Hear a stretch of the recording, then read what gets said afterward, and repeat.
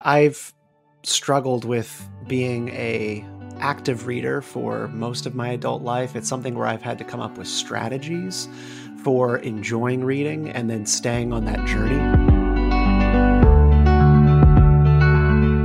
Always been more of a TV and movies guy, but just in the past couple of years, I've tried to work on that muscle. And I would say I started making progress when I got on the Ryan Holiday train.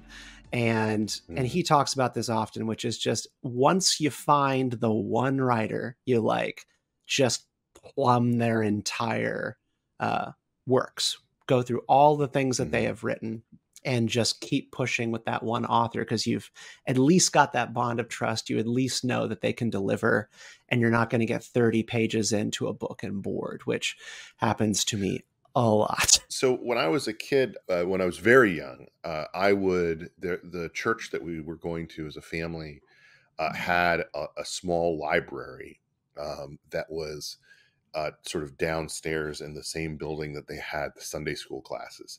And I would skip the Sunday school class and go and read the books that were down there, particularly the beautifully illustrated green cover edition of The Hobbit, which I'm sure many of your listeners are familiar with. And I would just sit under a desk and read that book, and as opposed to going to Sunday school. And you can judge that as you will. But what came from that, of course, is that I read that, and then I read C.S. Lewis, and then I read the Space Trilogy, and then I read the I said, where do I go from here? And you go to Lloyd Alexander, and you go to the Darkest Rising books, and then from my perspective, I think it's kind of a natural thing to end up in the sort of sci-fi horror genre and kind of start picking up stuff that's along those things, because the fantasy, at least the adult fantasy genre, it just seemed like it was a smaller portion of the book landscape then than it is now.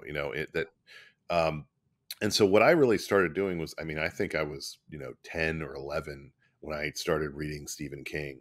And I probably read, virtually everything that was available from that perspective in the early to mid 90s. So that was really kind of more the thing that I plumbed.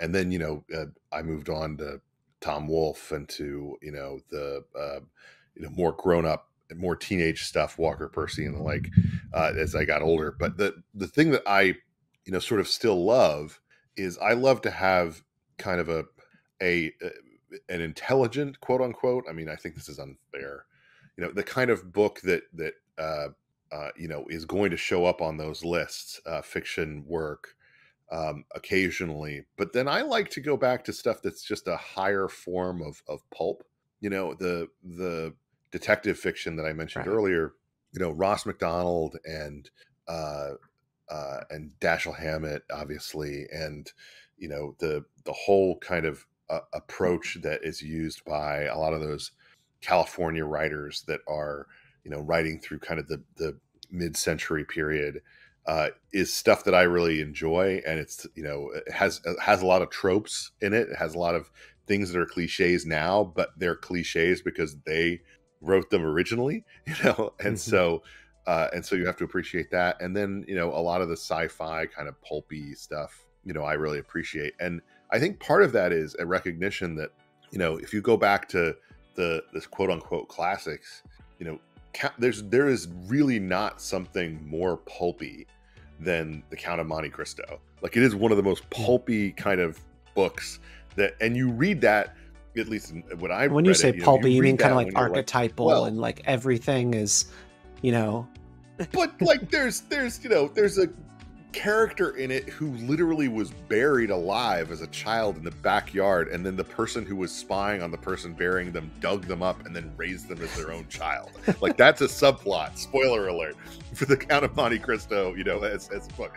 And you start to understand, oh, this is a serial, this is their equivalent of a comic book. It's not like something that you have to put on the same threshold as like high art. Okay. This is kind of silly. Yeah, that makes plenty of sense.